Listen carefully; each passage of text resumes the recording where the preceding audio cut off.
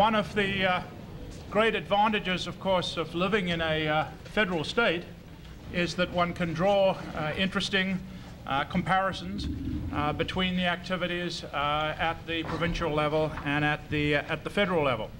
And we thought it would be useful in these final sessions to look at judicial review in the federal and the provincial courts on something of a comparative basis. And what we will be having is an initial presentation by Madam Justice Alice Desjardins, followed by a panel discussion, and if we can squeeze in the time, I hope we'll be able to have some time at least for some questions and comment from the floor. I will now introduce the principal speaker, Madam Justice Alice Desjardins.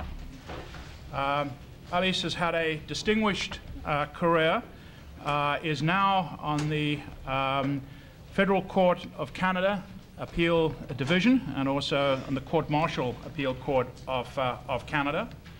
She was appointed to the bench after a career in the Justice Department, and I would, if I could take a moment to be a little bit personal, say that I was delighted years ago on a sabbatical in Ottawa when she was still at the Justice Department to meet and talk extensively on administrative law matters all those years again. And it's, of course, particularly delightful to have Alice with us today.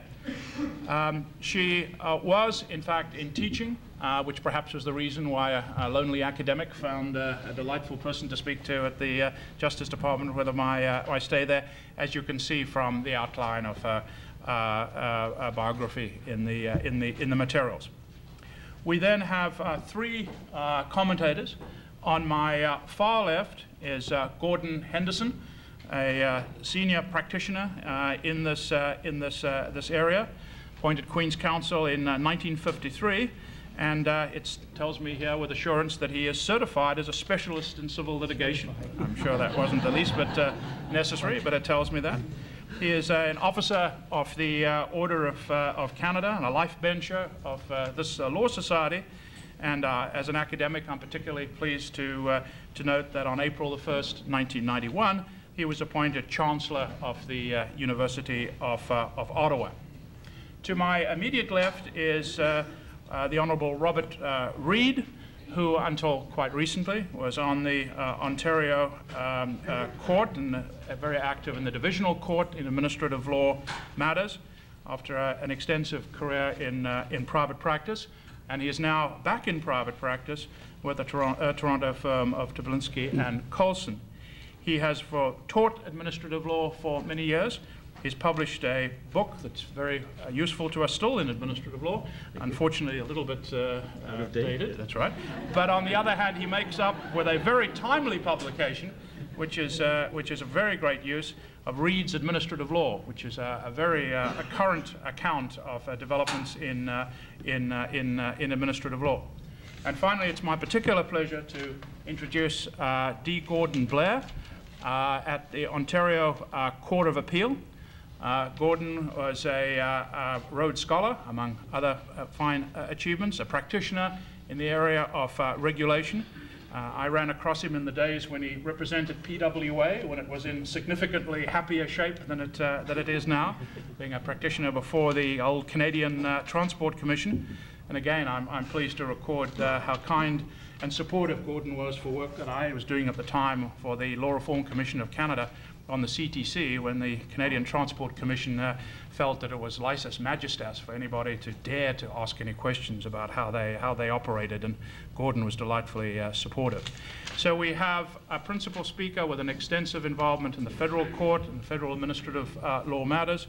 We have three very experienced commentators, and I'm sure we'll have a very interesting session in the area of comparative aspects of federal and provincial judicial review. And at this stage, I would like to ask Madam Justice Alice Desjardins to give us the principal talk today.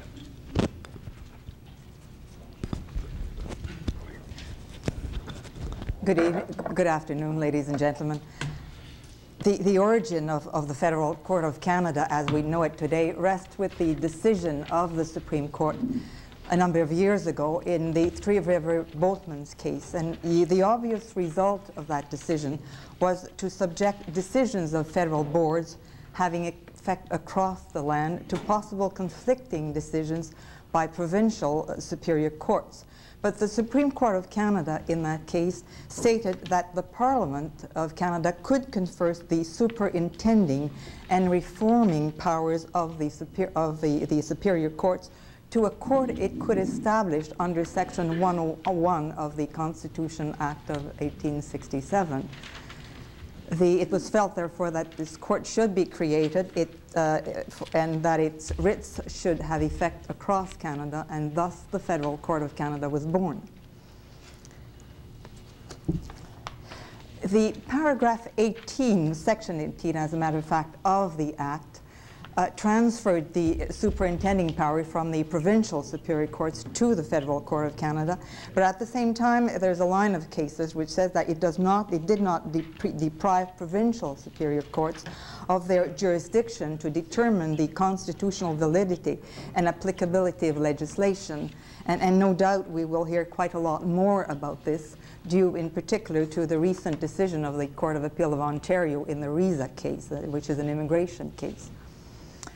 In the 1971 version of the Federal Court Act, paragraph 18 gave jurisdiction to the trial division over the traditional remedies of certiorari, prohibition, mandibus, and quo warranto, together with injunction and declaratory relief. But the Act created a new section with a new remedy, which was Section 28, which is an application for review and set aside, to the appeal division of the court. That section, Section 28, had precedence over Section 18, and it also had an overriding effect over all privative clauses. It started with the words, notwithstanding any other act. It was certainly interpreted largely by judges of my court as therefore allowing for intervention of the court when there was a pure error of law made by these federal boards and tribunals, with the exception, of course, of the Canada Labour Code, because the old Section 122 was very special in relation to the Canada Labour Relations Court. So the Federal Court of Canada is not a superior court. It is a superior court by statute, but it does not have the inherent powers that superior courts do have, because they are the real successors of the Royal Courts of Justice. But it's a court through jurisprudence, through the case law, has developed what we call implied powers. For instance, stay orders and jurisdiction over our own process has been developed as being part of implied powers. You all well know, I'm sure, that in February 1992, that's less than probably 5 or 6 months ago now, we do have a number of very important amendments to the Federal Court Act. And as a preliminary assessment, and I will develop these points as I go, it is my view that while these amendments possibly diminish the caseload of the court in proceedings against the Crown, they, however, enhance the jurisdiction of the court in judicial review, particularly with the additions of new grounds of intervention. At the same time, they limit the power of both divisions to what is now known as the test of patent unreasonableness. And the appeal divisions, for its part, under the new amendments, is in a peculiar position because it's sort of both an appellate court and to a certain extent it will act sometimes as a court of first instance. There is, according to a recent count, about 120 of these various boards and commissions.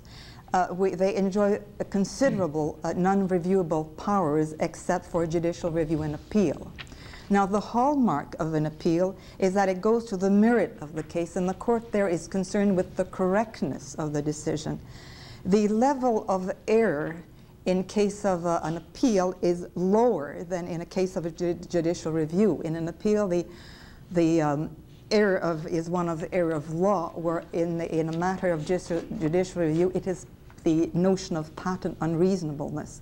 And of course, when an appeal is available to a party, judicial review is excluded. Judicial review, on the other hand, as you well know, is concerned, and Mr. Justice Lafayette was recalling this yesterday, is concerned with the decision-making process. And the Federal Court of Canada, when we come to judicial review matter, our power is therefore to set aside and return. We have the power to set aside, return with direction, which really sometimes amounts to tell the board what it ought to do and how it ought to decide. But still, we cannot decide in place of that board. And the reason why I recall these very statements that I'm sure everybody knows about the difference between an appeal and a judicial review proceeding is because federal legislation, in my view particularly, it may be true also for Ontario, but in federal legislation, both appeals and judicial review are intertwined very closely. And the examples I give in my paper are taken from unemployment insurance in the Unemployment Insurance Act, but also in the Immigration Act. And it's very important because sometimes we have provisions which are marked appeal, but in fact the grounds of appeal are exactly the grounds of the judicial review. And therefore the powers of the court and the level of error and the powers of the court are very different from one to the other. And therefore judges and counsel, when they are before us, they must concentrate at all times upon the precise nature of the recourse which is brought before the court, particularly since both the remedy and the level of errors are different. And imagine it's very different if someone at the end has said, well, you have to return before the board to have that decision being taken, instead of saying, well, the court decides, and that is the matter that from now on the decision is the following. Nearly from the time of its creation in 1971, the federal court and its empowering statute have been the subject of much criticism. And these criticisms related particularly to two main areas. It was first the confusion contained by the allocation of jurisdiction between the trial division and the Court of Appeal. And secondly, there were problems pertaining to the grounds of judicial review and the redress available. With regard to the confusion, it's a famous difficulty between the 18 and the Section 28. The problem was therefore of deciphering between an administrative decision which would be reviewed only by the trial division and the judicial and quasi-judicial decision which would be reviewable only by the Court of Appeal. It is somewhat ironic that at the same time that the Supreme Court of Canada was setting forward the test for determining whether a decision was made on a judicial or quasi-judicial basis, and the court did that, as you remember well, in the Coopers and Librans case, it was also recognizing the difficulty in distinguishing between judicial, quasi-judicial, and administrative decision in the Nicholson case. Therefore, this classification of administrative, judicial, and quasi-judicial ceased to be important before the provincial superior courts, but it had to be maintained at the federal level in order to distinguish before which division of the court a party ought to address itself. And interestingly enough, Dussault and Borgia, in their book on administrative law, they note that had not the case law developed and broadened the ambit of review to encompass decisions of purely administrative nature, the notwithstanding clause of Section 28 would have operated to concentrate the supervisory and reform powers over federal agencies, particularly before the Federal Court of Appeal. Now, other problems beside that 1828 situation, other problems before the amendments of 1992 had to do with the fact that the trial division had jurisdiction to vis-a-vis the traditional remedies plus injunction and declaration. But the grounds of review were not spelled in Section 18. And among the other difficulties were the fact that the prerogative writs had to be taken by reasons of a notice of motion, while the injunction and the declaratory relief had to be taken by way of a writ of summons. And we had a rule, Rule 603 as I recall, which has now been abolished. but would make sometimes life very difficult for those who came to plead before us. The problem with the old Section 28 was that it was not, some felt the enumeration, and remember that was a famous Section 28, 1A, B, and C, that was not enough. It did not encompass enough grounds of intervention to ensure a proper development of judicial review. And it was also felt that since mandatory and prohibitory orders were not available under Section 18, the Federal Court of Appeal was limited in its type of relief it could grant. Now, Bill C-38, which is now these new amendments in force since February 1st, 1992, has remedied the problem of deciphering between administrative, judicial, or quasi-judicial. There is one question to be asked, and it's a very easy one, and that question is to decide which tribunal has rendered the decision. Once you know and which tribunal has rendered the decision, the rest is simply to check in the new Section 28, and there is an enumeration of boards. In my paper, I mentioned there are 14 boards. At the moment, there are 18, so make sure that what you have in front of you is just the draft, my draft paper. By the time I was finishing drafting it, they proclaimed 2 new acts with 2 new boards added to the list, and they all come under this letter small o. So probably that was surely simply a mistake in drafting, and later on we will surely see an amendment which will bring one under small o and the other one under small p. And these 2 boards, these 2 additional tribunals, you may have never heard of them. One are the assessors appointed under the Canada Deposit Insurance Corporation Act, and the other is the Canadian Artists and Producers Professionals Relations Tribunal, which was established by the Statutes of Artists Act. But the rationale of these enumerated boards is exactly the same as it was under the original Bill C-38. It has to do with boards who are either courts of records or boards who are the members of which are either judges.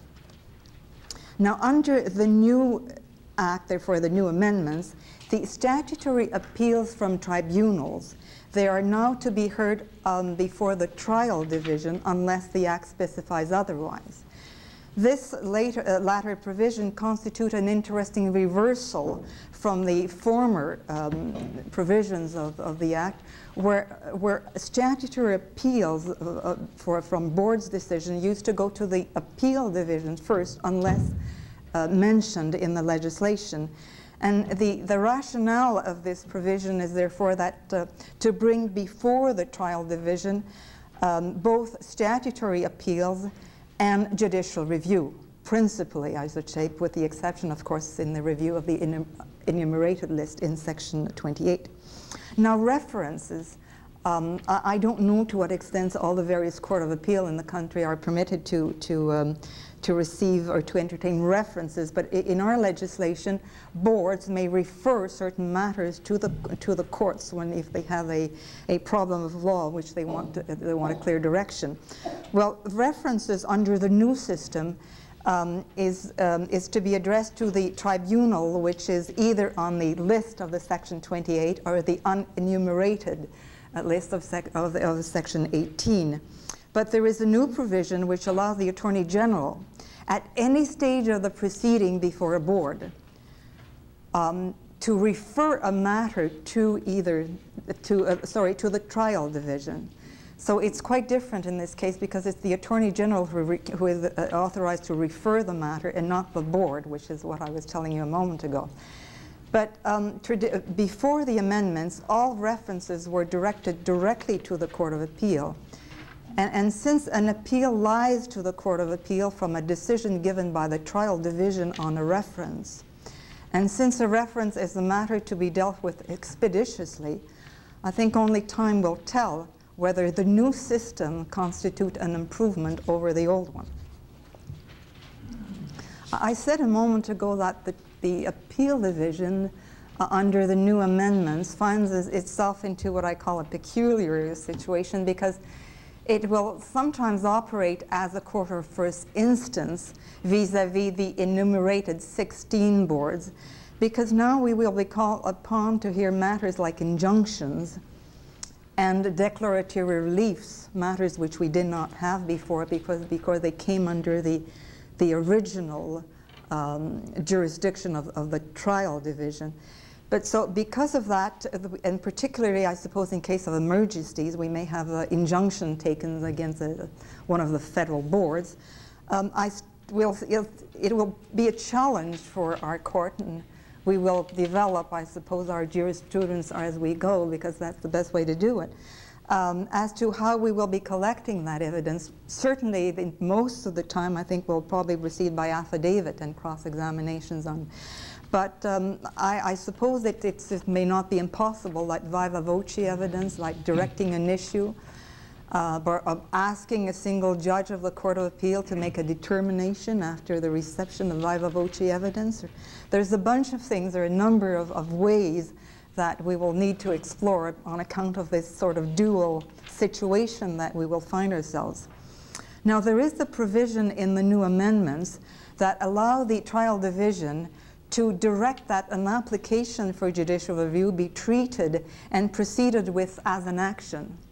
That is a legislative response to the concern that was expressed in some of the cases prior to February 1st, 1992, to the effect that an application for judicial review did not provide the appropriate safeguards where declaratory relief was sought, because of course in an application for judicial review there is no such thing as examinations on discoveries and filing of a defense. So the trial division now has this power to redirect or to make sure that an application for judicial review can be heard as if it were an action. But this power, this provision, does not apply to the appeal division. I'd like now to point out some of the highlights of the new amendments. One is that the definition of a federal board, commission, or tribunal has been widened to encompass persons or powers or bodies which exercise powers under the royal prerogative.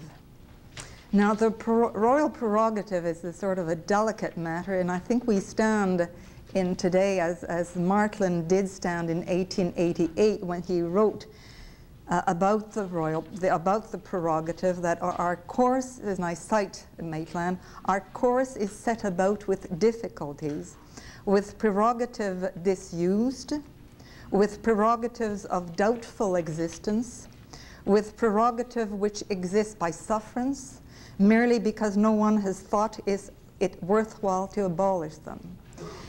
And they are traditionally a number of prerogatives we all know, both in the legislative field, in the judicial field, stay of proceedings are one.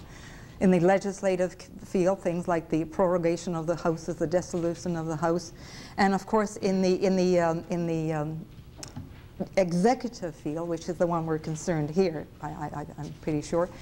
And but there's one that lately was sort of recognized by our court, and I salute it because I think it's a very Canadian one, and the British authors could not be citing that one, and that is the prerogative that the executive has in inviting to constitutional conferences where discussions are being held for a future constitutional amendment, which is different from the moment it comes to a resolution which might be adopted, because at one stage it may be part of the legislative process, a process of which the courts do not have any handle on, so they have there to stop and particularly defer to what the legislative powers are doing.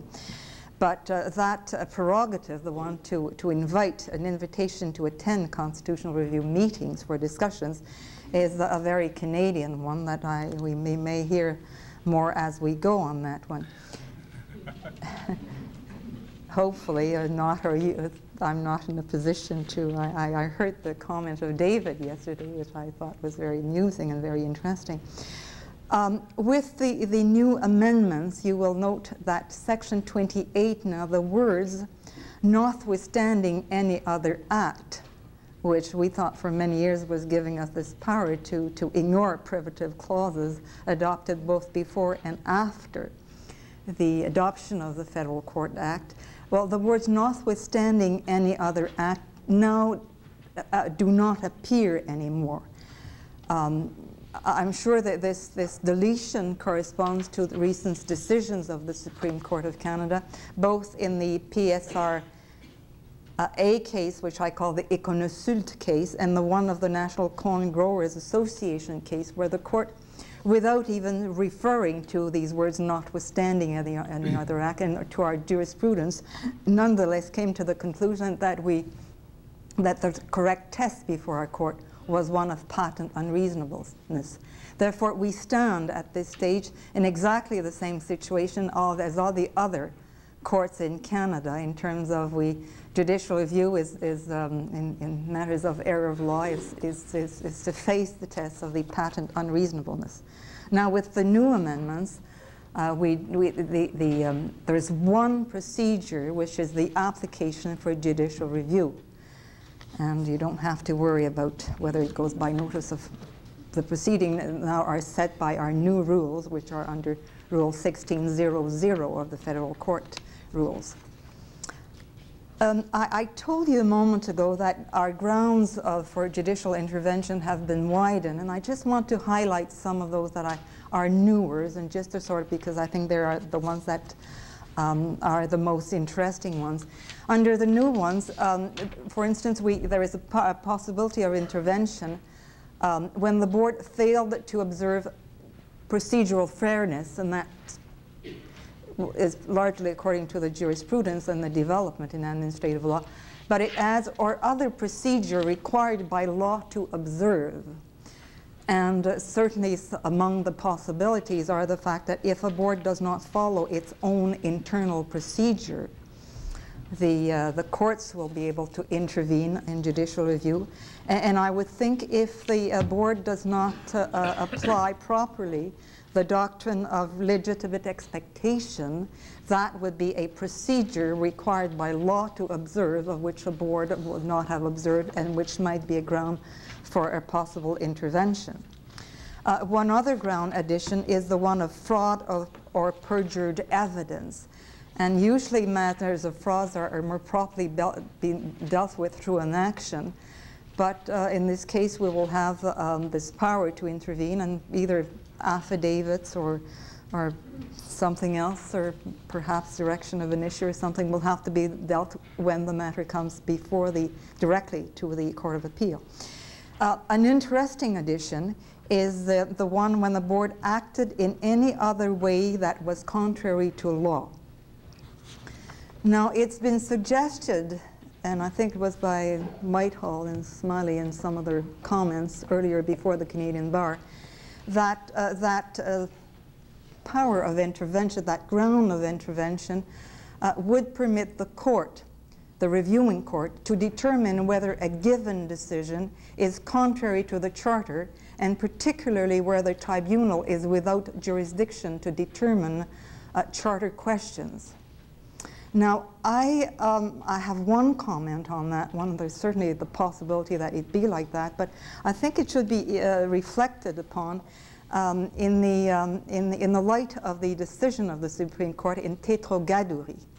Because in Tétro-Gadouri, what the Supreme Court of Canada held was that an administrative tribunal does not have jurisdiction to entertain a question of law, and therefore a question to deal with the Charter. So when its empowering statute does not give it to it, so that where that happens, said the Supreme Court of Canada, the Federal Court of Appeal is without jurisdiction to decide that constitutional law question. And remember, in Tétro-Gadouri, the claimant, Madame Gadouri, went directly from the Board of Referees to the Federal Court of Appeal. And in that case, I remember very well because I sat in Tétro-Gadouri, and what I said, and I was undoubtedly reversed by the Supreme Court on that point. I expressed the opinion that if the Board of Referees had no jurisdiction to pronounce upon the Charter, the Federal Court of Appeal did so. But the Supreme Court reversed me, and they cite in approval Marceau, in my colleague Marceau J.A., in the case of Poirier, where Marceau said the following, and it's cited by the Supreme Court of Canada. The court said, citing Marceau, the court cannot pronounce itself on a question which did not face the administrative authority, nor order the authority to answer one way or another a question which is not of its concern. The very nature of the recourse determine its limitations, and the procedural rules which govern it, an application which must be heard and determined without delay and in a summary way, directly reflects those limitations. Therefore, whether this new provision, this new ground, when it says acted in any other way that was contrary to law, whether that new addition allows the reviewing court to straighten the law that the tribunal did not have the power to do in the first place, and whether that constitutes remedial legislation will be very interesting to see as we go. The reliefs which are permitted or given to our court, both divisions under the new amendments, have been widened to what was the one certainly in the old Section 28 and the old Section 52, particularly because now all these reliefs are bundled together in the application for judicial review. But we don't have power to issue damages. But I noticed that the British have started to indulge in what they call the prospective declarations. But I have the impression that since Schachter, we may be having, we may be starting to indulge in the possibility of having prospective declarations, because in Schachter, as you will remember, Schachter got nothing out of that exercise, but because the Unemployment Insurance Act was amended retroactive to September 3rd, 1988, and his child was born in 1985, and that was the year where he had asked for these compensation, these benefits. So in a way, we may be going without knowing in the area of prospective declarations. In conclusion, I stress a bit the tensions, the trends that remains with both the federal court and the provincial superior courts, the tension between judicial activism and curial deference. And I give certain examples in my paper, and no doubt in the comments we'll have an occasion to deal with that a little bit more. But I was interested to look at, again, at what the British court had been doing in the field in order to see how much may be coming up in our courts too. And the British, of course, at the moment, they do have this power to intervene when a decision is being given under the royal prerogative. But they also have started to intervene in areas of non-statutory self-regulatory boards, such as the takeover panel, which in the city is charged with interpreting the code on takeovers. In some of the British commentators, and I cite here Lord Justice Wolfe, go even further, and they think that court now should come and sort of have a power, or should exercise judicial review power over certain large corporations, particularly in our area of privatization. His theory would be that a lot of these boards exercise de facto public powers by opposition to de jure public powers. We, of course, in our court could not do that, because our act is very clear that the definition of federal board encompasses those that are constituted by statutes. Though it is very clear, therefore, that we could not intervene in case of non-statutory self-regulatory bodies. And I just want one final remark, because I'm the only one on this panel who deals with federal legislation, and simply to remind you what you know very well is that we must handle federal legislation with the two versions, the two official versions of the English and the French one.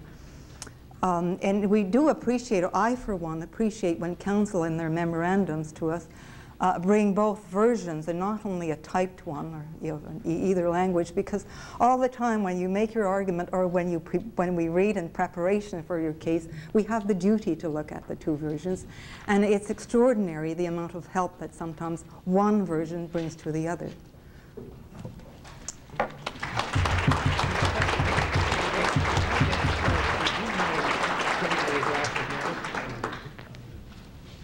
Thank you very much indeed, Alice. I'm now going to call on Gordon Blair as the first of our commentators.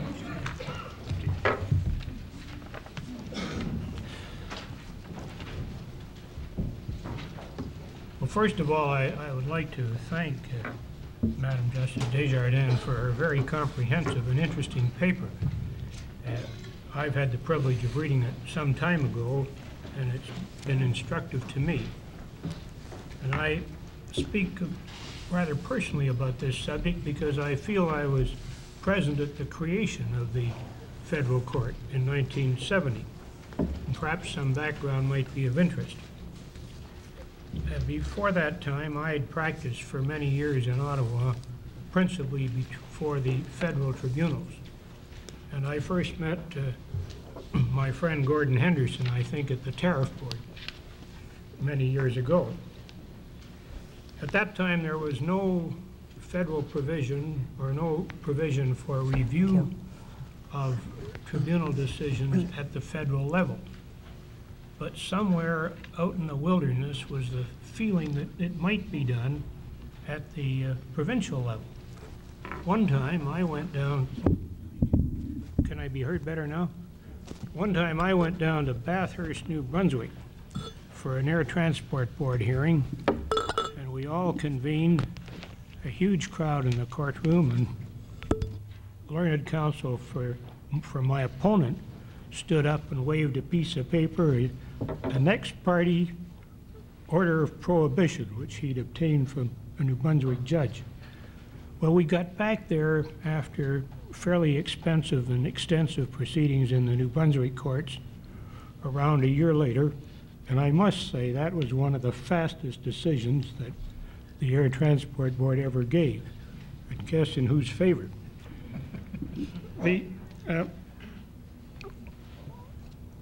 At that time, the governing legislation for most tribunals provided for appeals with leave on a question of law or jurisdiction to the Supreme Court. And of course, those words look a little like the grounds on which applications for review have been made.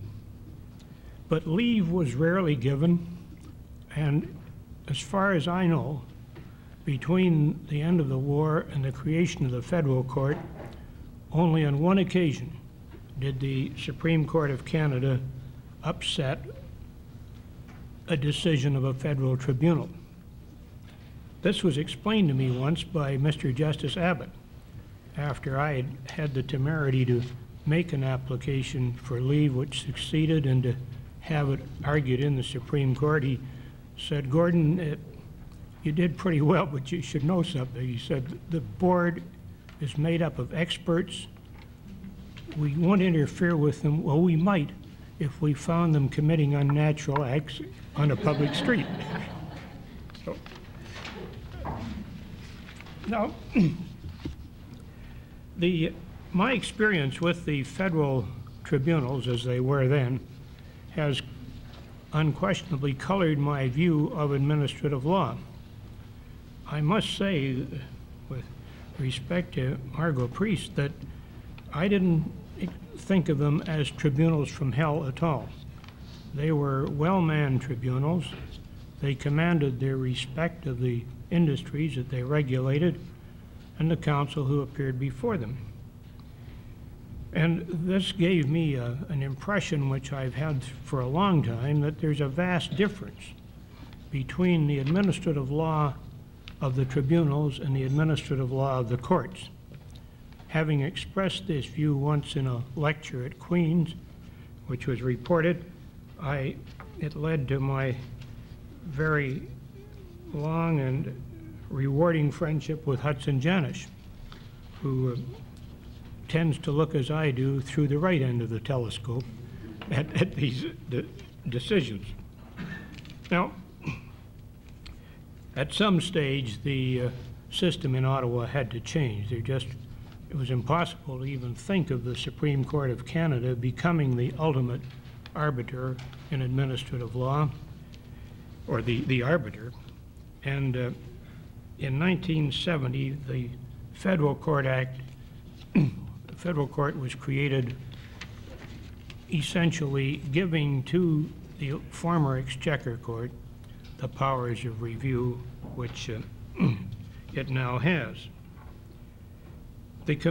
At that time, I happened to be a member of Parliament and a member of the Justice Committee of the House of Commons.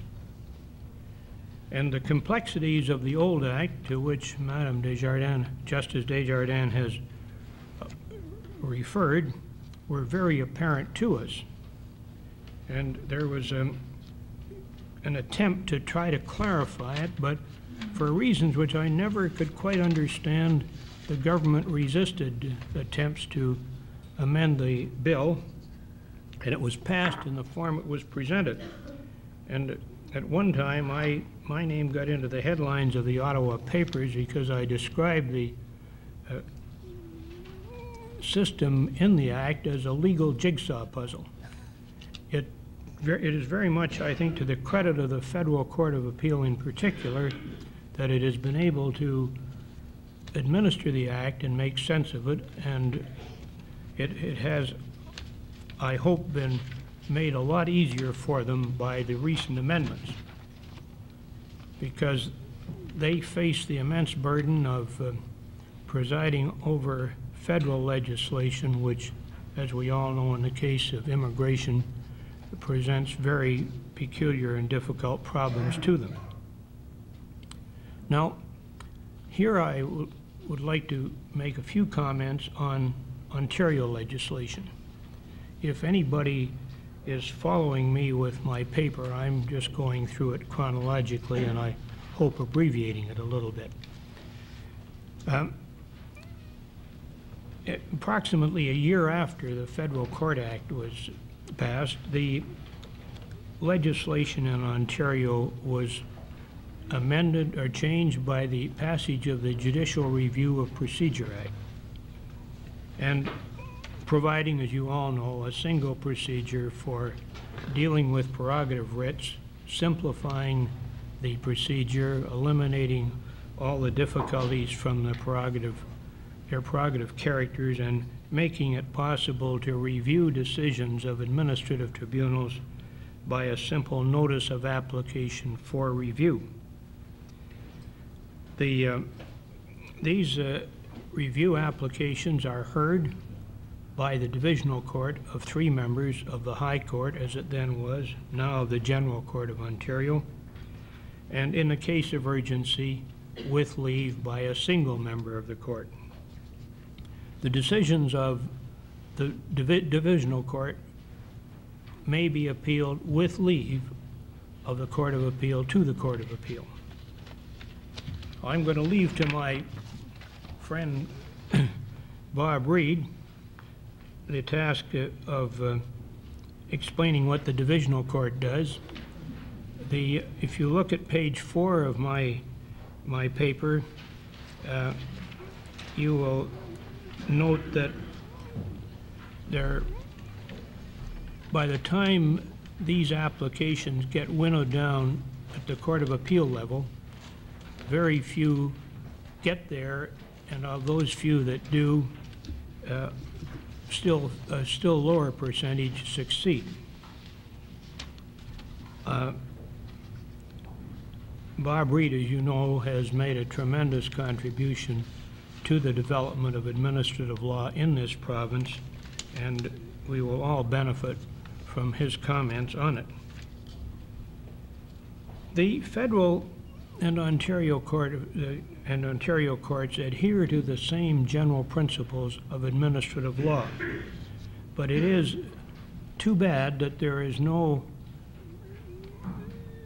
real citation of the judgments of one court in the other, They develop independently, connected, I guess, indirectly by reason of the decisions of the Supreme Court of Canada from both courts.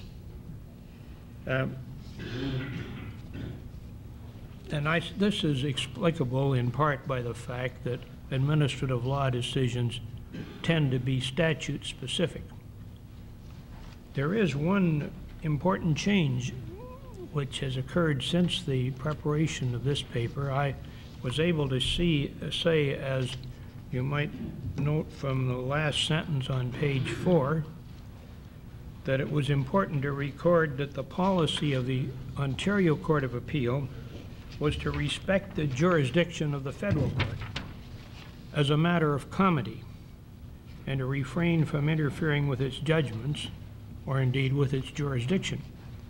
Well, as you've been told several times in the course of these proceedings, a very recent judgment of the Court of Appeal in the case of Reza, that's R-E-Z-A, versus the Queen, this policy has been set aside, or at least reduced in its importance.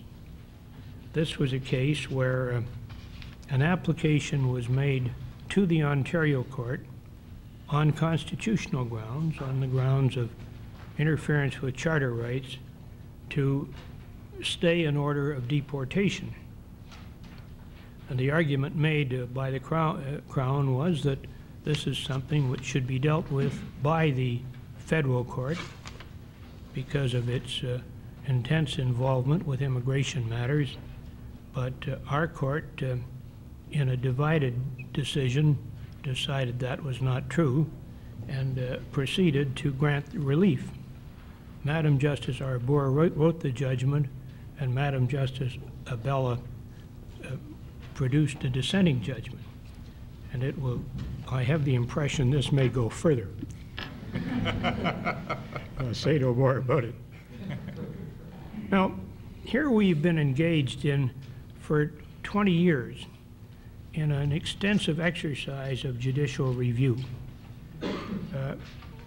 In an article which is noted in a footnote to Madam Justice Desjardins' paper, Sir William Wade has described judicial review as the great legal growth industry of the last part of the 20th century. And it seems to me there is a time to do some stock taking.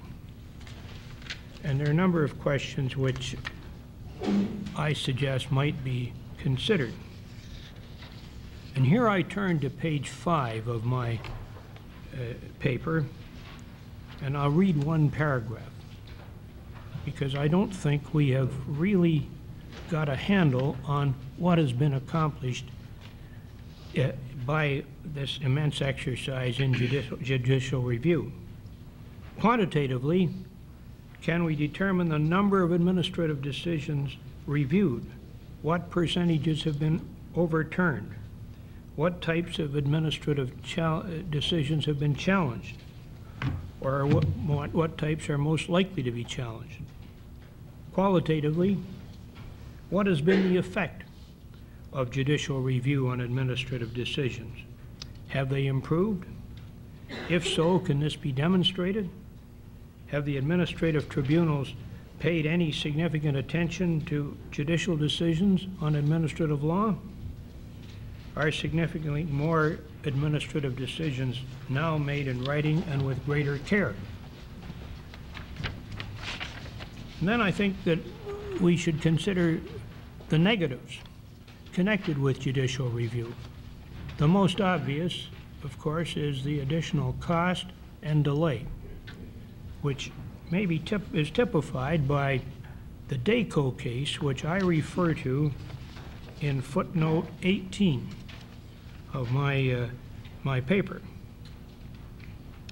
This was a case where in January of 1985, a factory in Ontario was closed and taken and moved to Mexico. That has a more topical ring now.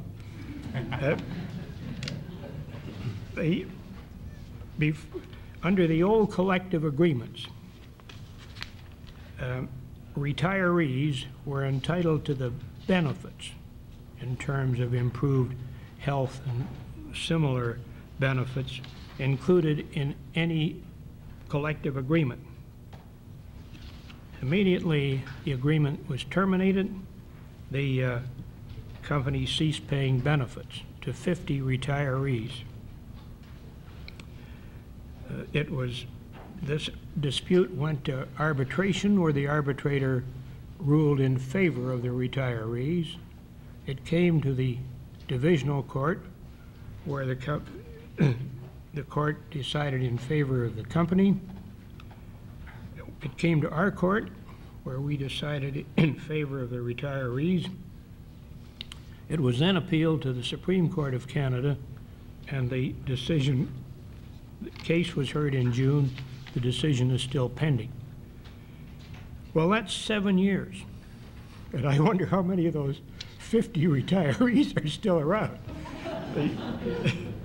This is my major concern, however, was that somewhere between the time that this paper was written and my presentation of it, the Supreme Court would make its decision. I really think that what it says in this decision will deal with some of the problems which all of us have been having with the recent decisions of the Supreme Court in relation to review. I was heartened yesterday to hear Mr. Justice Laforêt say that it was possible to reconcile all these decisions. This will come as somewhat of a surprise to the academic community, and but it gives a little encouragement to people like myself.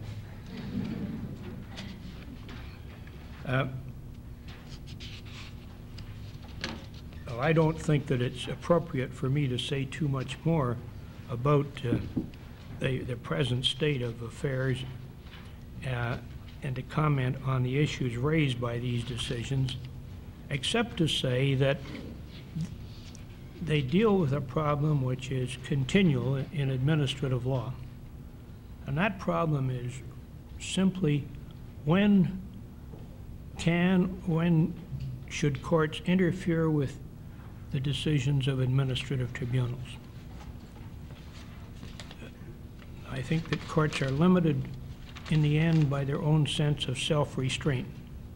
And Justice Laforêt yesterday pointed to the fact that the pendulum had swung from excessive interference in the 50s and 60s to restraint and a regime of when courts were disposed to not interfere, to grant what is called curial deference. Justice Abbott's definition of curial deference has not yet made its way into the textbooks. I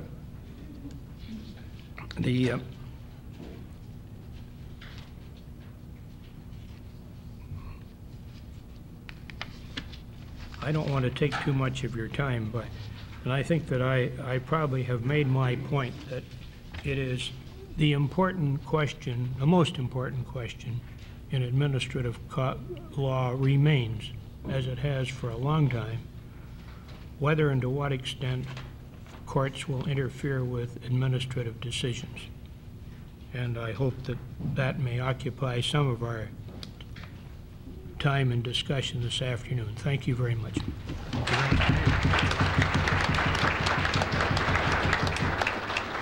Thank you very much indeed, Gordon. Now, just following down our list in alphabetical order, I will call on Gordon Henderson. Thank you, Hudson. The first time I've ever been introduced as having been certified. By the time I'm finished, you may feel that I ought to be. In any event, I approached this particular subject with a certain amount of trepidation because in 1970, before the Federal Court Act was brought into force, I made a very extensive presentation to this body which made such an impact on the subject that it never got referred to in any paper and it was never referred to in any judicial decision.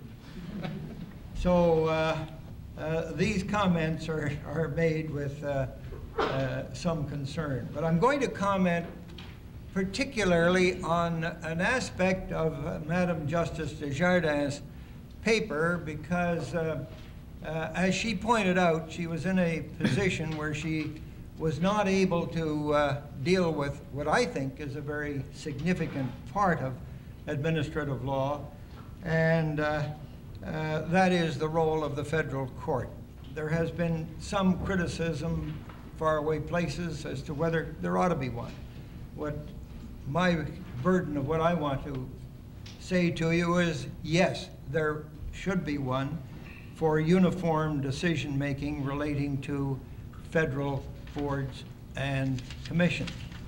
Now, I'm going to do this in terms of the difficulty that arises where you get different decisions from different provincial jurisdictions in relation to the same tribunal, in relation to the same issue.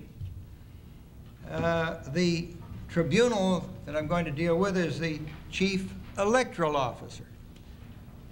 The issue is prisoners' right to vote.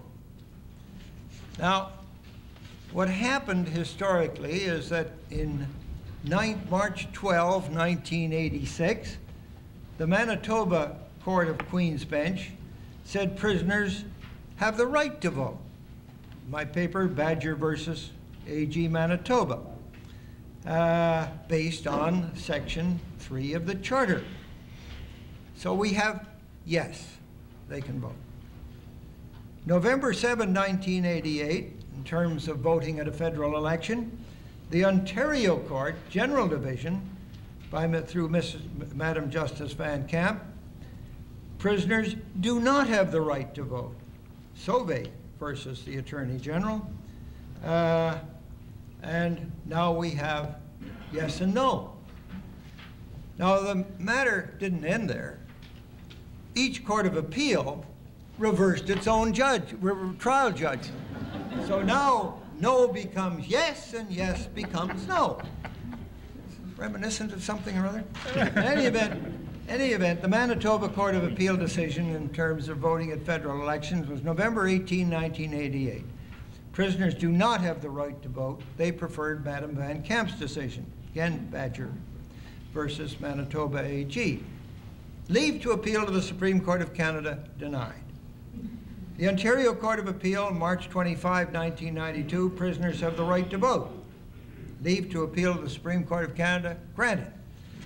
So consistency in administrative law has had a long history.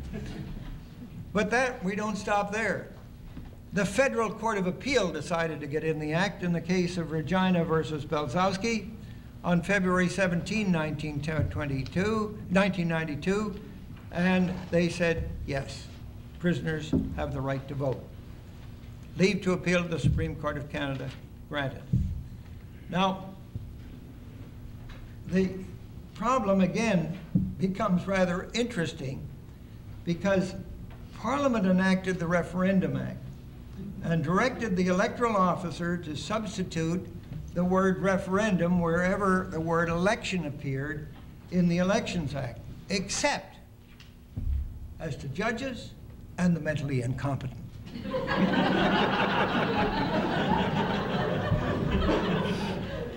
That's what the legislation says. But they did not deal with prisoners.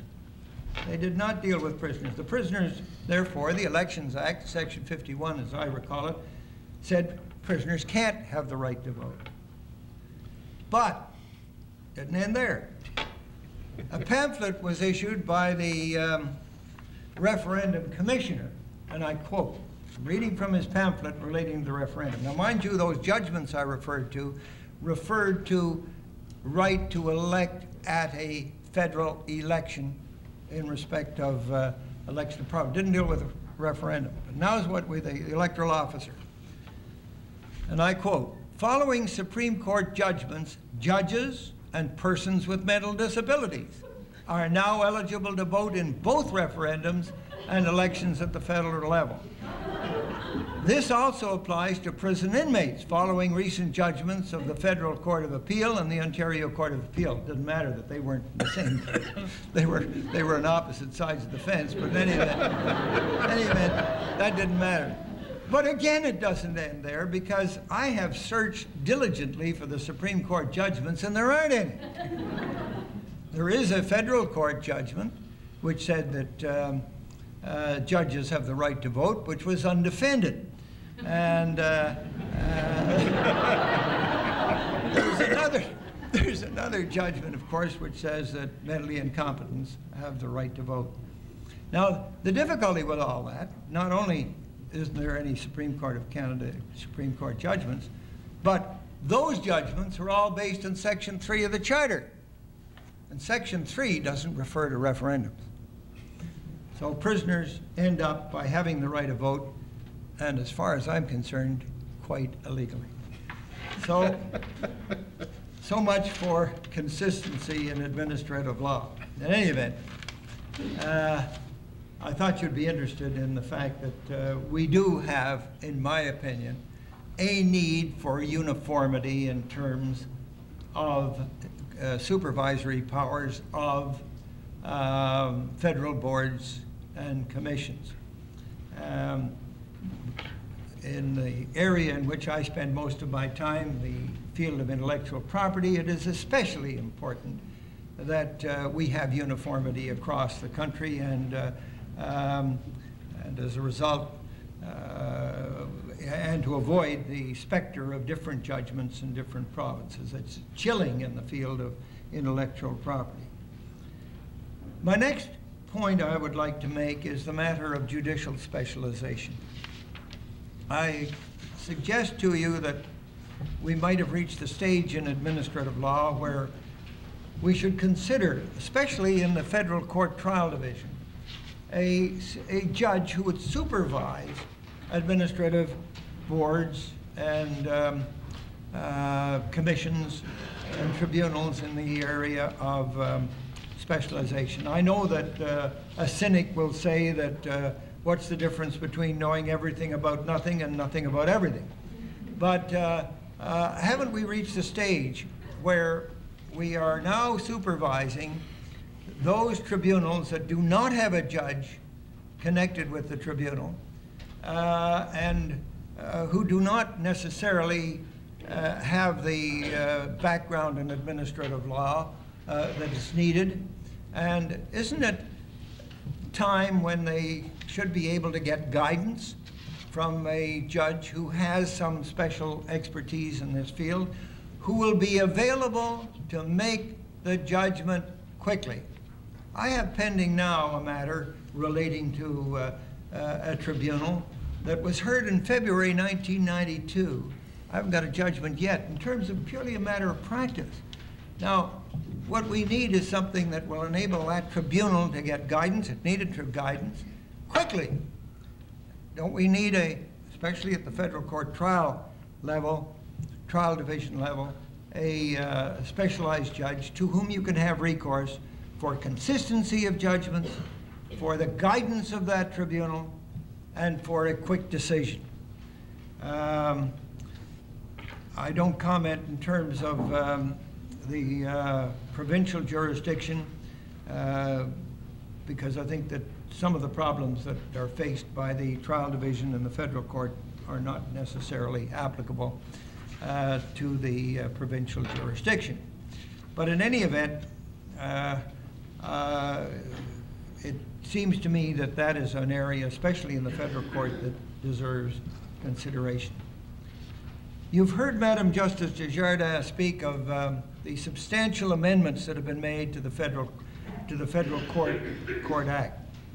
In view of the comments that are in Madam Justice Desjardins' paper as to the open questions, and in view of the amendments to the Immigration Act, I can't help but be reminded of the old ditty that most of you will recall, which reads something like this: I'm the parliamentary draftsman. I compose the country's laws. and of half the litigation, I'm undoubtedly the cause. It seems to me that what we've opened up is an entirely new field of litigation, in terms of the difference between sections 18 and 28. The old basis of determination of this dichotomy was on the nature of the decision. It depended upon whether there was a judicial or quasi-judicial determination. And of course that got up to the Supreme Court of Canada and bounced back and forth several times. It also depended upon whether an order had been made. It had to have been made in the past.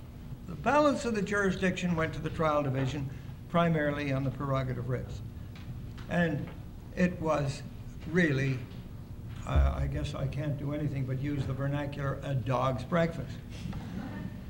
Now, we have an entirely different regime. It's the nature of the tribunal, as Madam Justice Desjardins has said. It depends upon whether there are 14, one or other of 14 named tribunals. Now, they are basically tribunals that have a court, or they have a judge, or they're a court of record. They will go to the federal Court of Appeal. The others will go to the trial division. Now, the difficulty with that is, Madam Justice Desjardins has said, the Federal Court of Appeal is now going to be hearing interlocutory matters, going to hear matters of original jurisdiction, as well as appellate jurisdiction. And as pointed out by Madam Justice Desjardins, they haven't yet decided what direction that's going to take, so I make no further comment on that. But again, it opens up an entirely new area of consideration. One may say, well, of course, the system in Ontario is much better, but my experience is that I ran into the same difficulty there. And an interlocutory matter, or rather, I shouldn't say interlocutory matter, it was a matter to remove a solicitor. I didn't know whether it was final or interlocutory, so I appealed in both places. I got before the single judge. He said you should be before the Court of Appeal. I got before the Court of Appeal. He said you should be before the single judge. So I felt I was right at home. In any event, the Court of Appeal decided that they would hear it, and that was the end of that. I mentioned that immigration matters have imposed a tremendous burden on the court. And here again, we have in the federal court split jurisdiction. We have and again, Madam Justice Desjardins' paper has spelled it out.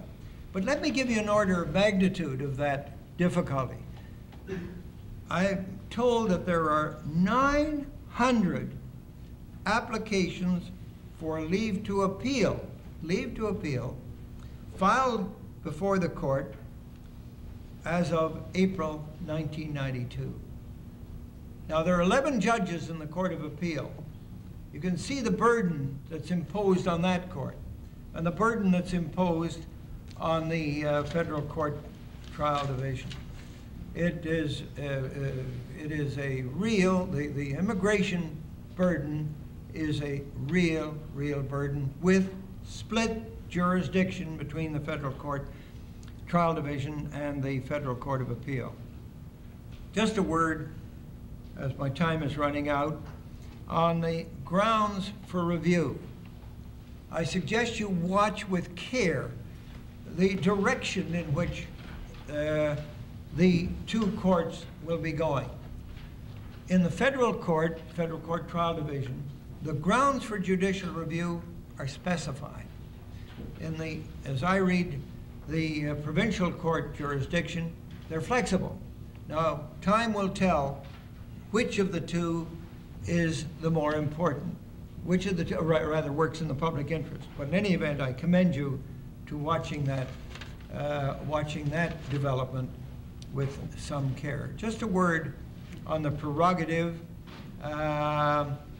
whether or not the amendments to the Federal Court Act has enlarged the power and the jurisdiction of the court in terms of the prerogative, and a paper written by Messrs. Whitehall and Smelly, which is referred to in Madam Justice Desjardins' paper. You may wish to look at a case that I have referred to in my paper, the Native Women Association versus the Queen of August 20, 1992, which is now subject to further appeal to the Supreme Court of Canada as to the where the Federal Court of Appeal did, as I understand it, give very wide scope to the jurisdiction of the court in relation to the matter of prerogatives, and you of course may also want to look at Operation Dismantle in that context.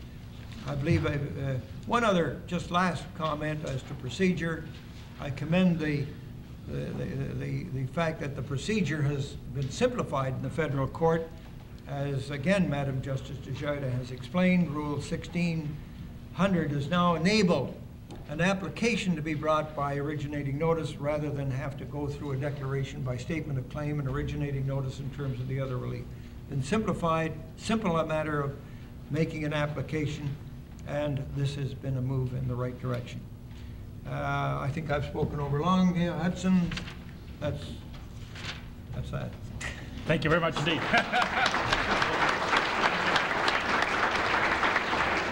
Thank you very much indeed, indeed, Gordon. And we now turn as the final commentator to Robert Reid.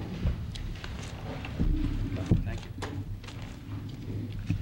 I thought Hudson got off to rather a bad start in introducing me when he suggested that my otherwise estimable textbook was out of date. I thought he redeemed himself somewhat, however, by referring to the new publication, which is very much up to date, and which has been touted here now twice, once by John Laskin, once by Hudson, and 3 times, once by me. But what you don't know is that immediately after doing that, he turned to me and asked for 10% of the sales resulting from this meeting.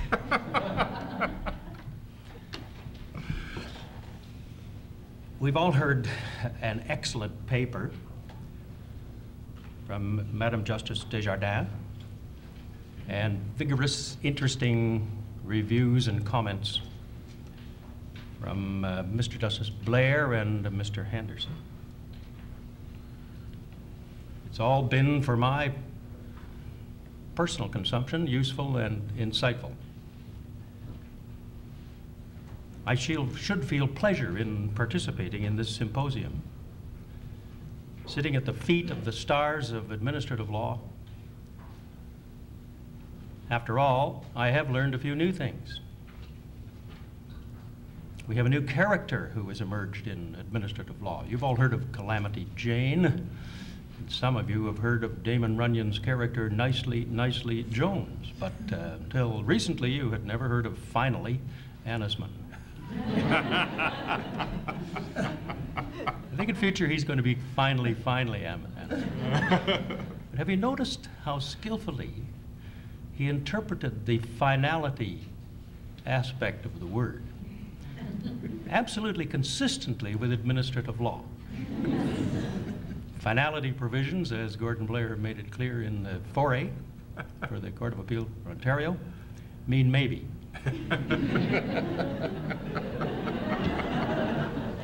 You can't read. Finally is getting towards finality. Unfortunately, the impression that I have received listening to the speakers is one of intense gloom. I've had now some 42 years of reasonably intense involvement with administrative law, and it all reminds me of Rubik's Cube. Poke in one button and the other button pops up. I've got a rule called Reed's Rule for Administrative Law, and that is trying to make things better only makes them worse. The federal court was an attempt to improve things, but the disaster of sections 28 and 18 has hamstrung it since its birth. It was a disaster that many people saw coming. Gordon got a headline, I didn't. They ignored me, and they ignored Gordon, so absent the headline, I get the same kind of credit. Why they insisted on creating that conundrum is a mystery that was not solved in the recent commemorative reception held in Ottawa. And most of us went down to hear who got blamed for the Section 1828 problem, but spent our time trying to figure out on which desk the buck had in fact landed. Nobody will fess up. Now, something that obvious should be cured immediately, shouldn't it? But it took 20 years until they got around to trying. And now they've finally done it. We have finally got major revisions to cure the problems posed by that unfortunate statute. But having heard Madam Justice Desjardins and Mr. Henderson, do you have any confidence that what used to be a dog's breakfast has not become a dog's dinner? Are things going to get better, or are they going to get worse? The polite language used today suggests to me that they're going to get worse, that we have now created yet a new administrative law industry, and more time will have to be spent by our admonishers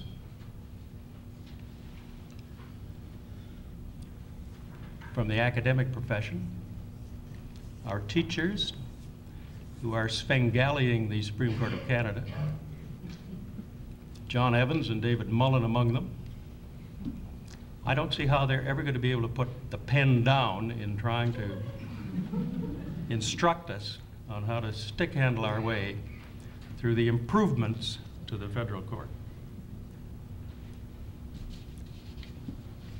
Mr. Justice Heald, who is referred to on page 25 of Elise's paper,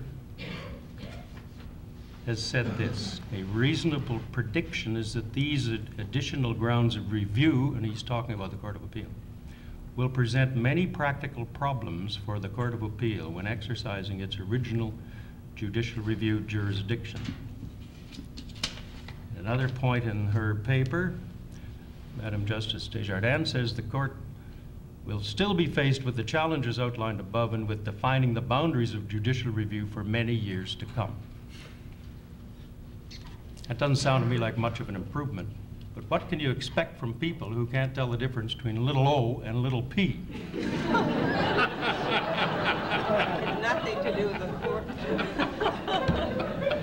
Not the courts.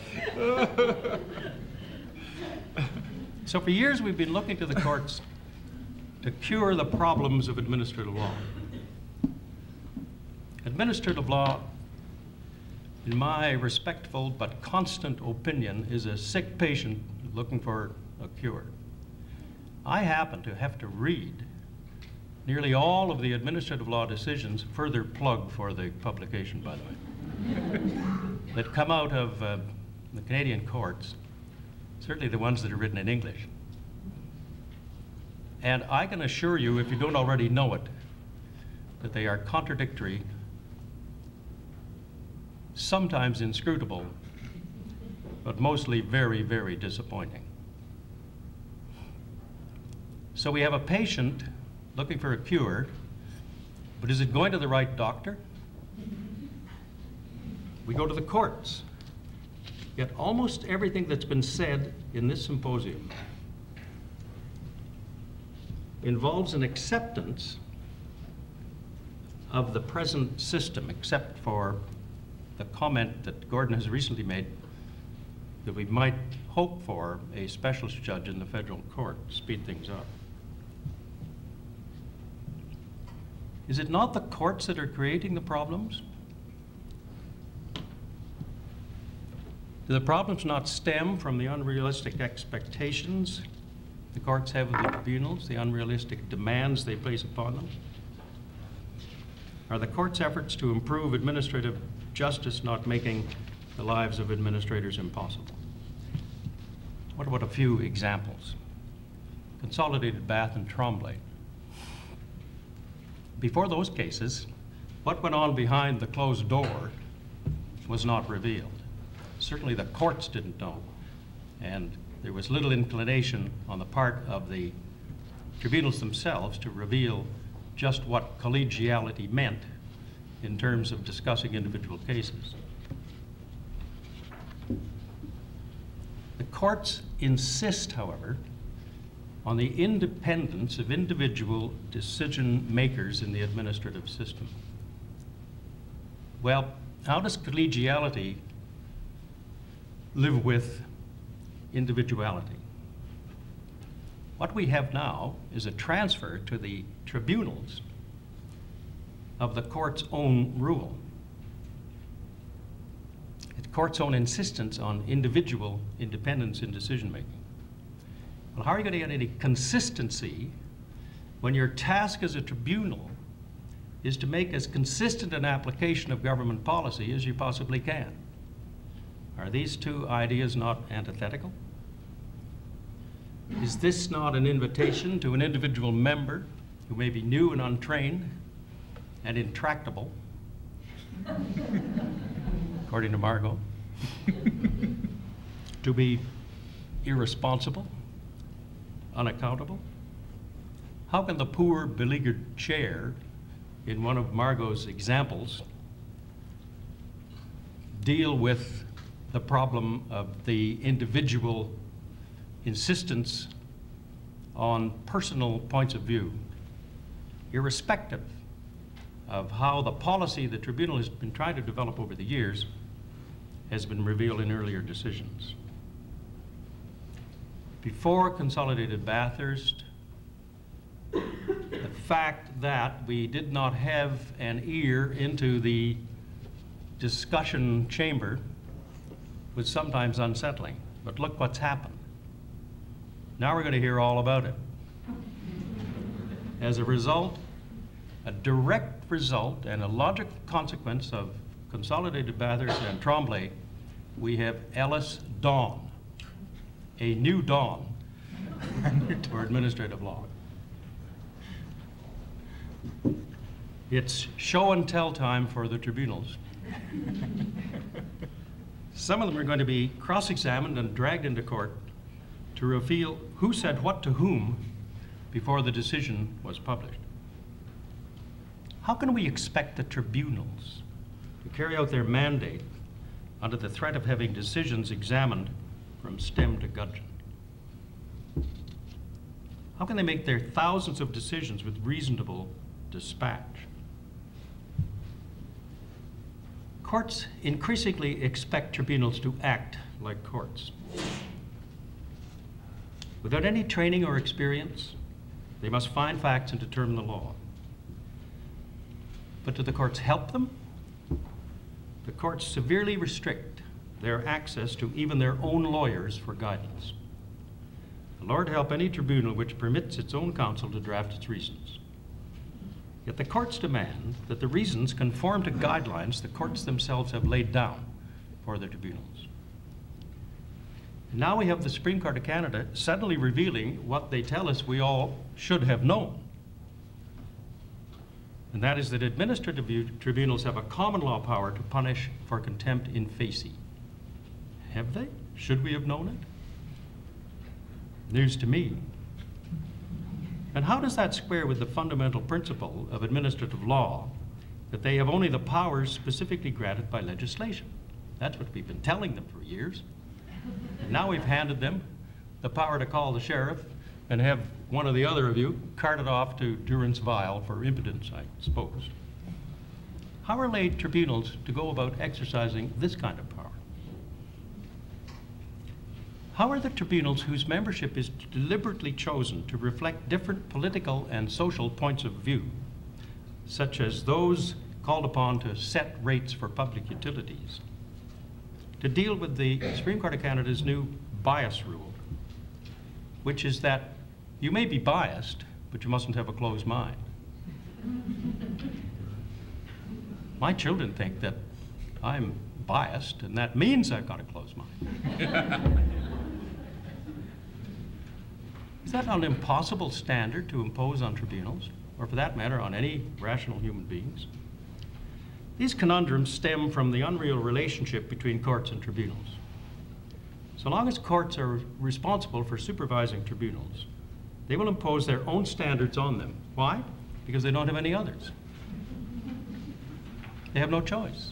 They have no familiarity with administrative decision-making by and large. They're trained in a different system.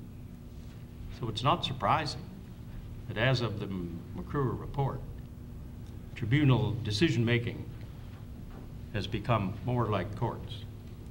But this is a Procrustean solution. The one obvious fact about tribunals is that they are all different from each other. There's an enormous variety. But the courts are requiring them to follow one general code of procedure, a general code of procedure that the courts have followed for years. This, in my respectful opinion, ignores reality. It ignores the enormous differences between the essential nature of courts and the essential nature of administrative decision makers. Unlike courts, hearings in tribunals are not an end in themselves.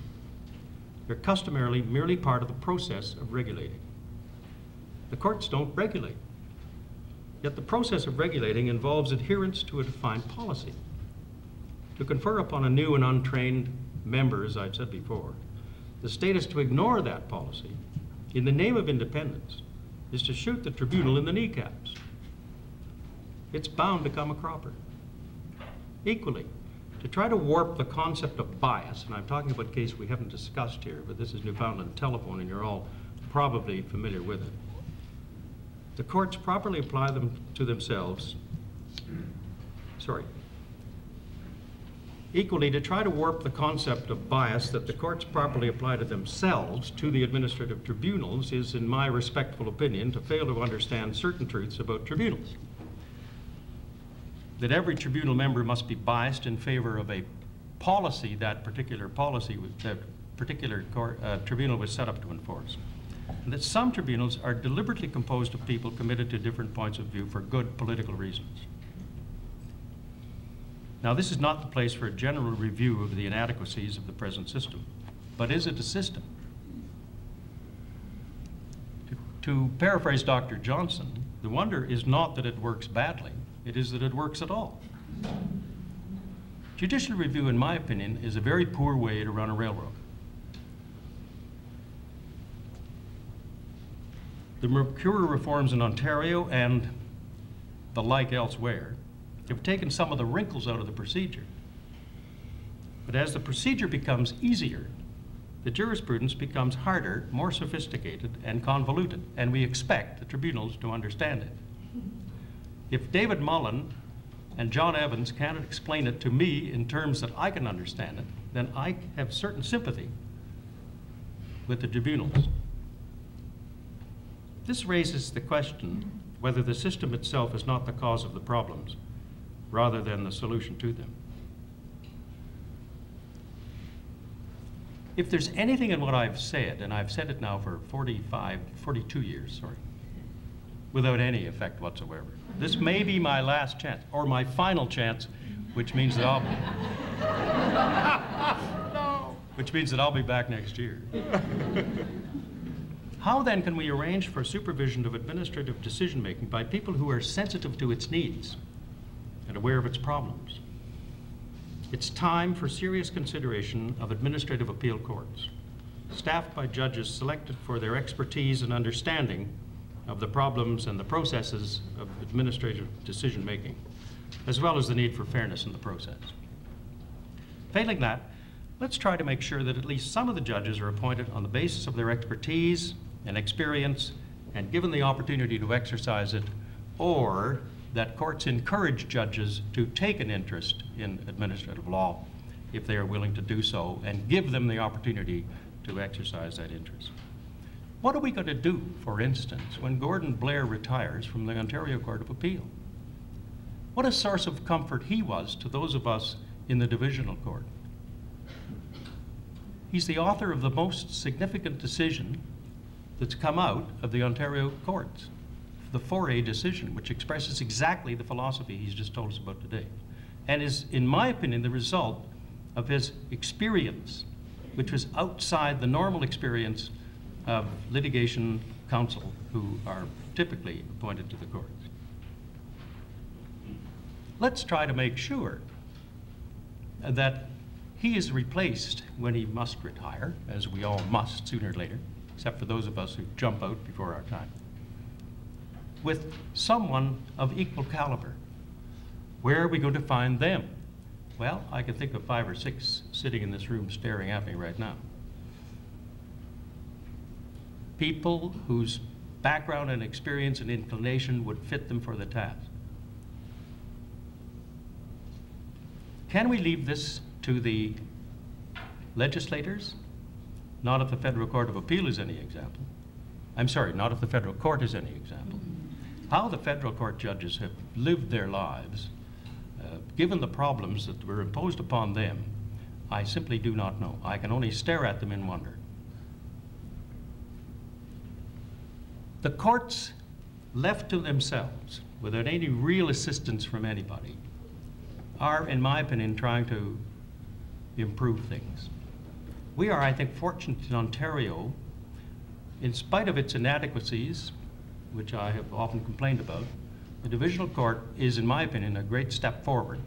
And all you have to do is to read the decisions in other provinces where people are still stumbling over mandamus and prohibition and certiorari.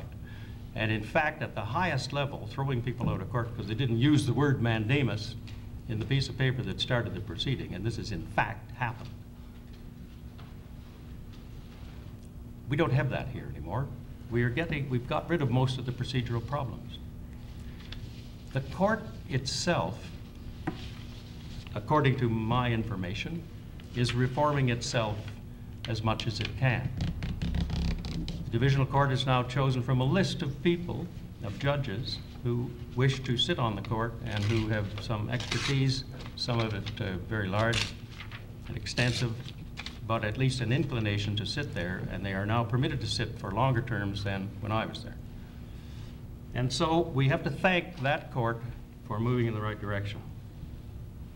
But surely it should be a separate court with specialized judges devoted to administrative law.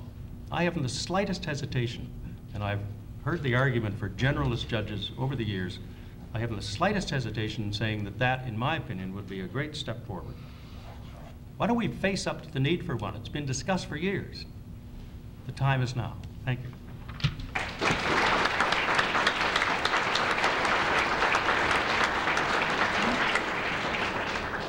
Ladies and gentlemen, I think we've had a very excellent major paper and some very good comment. The day is proceeding. I think we want to get out of here before dusk. Therefore, what I'm going to suggest is as follows. Could we take a break, but not leave the room? Could we call on David Mullan to come down? And could you join me, please, in thanking Madam Justice Desjardins and the commentators for a very stimulating afternoon. Thank you very much.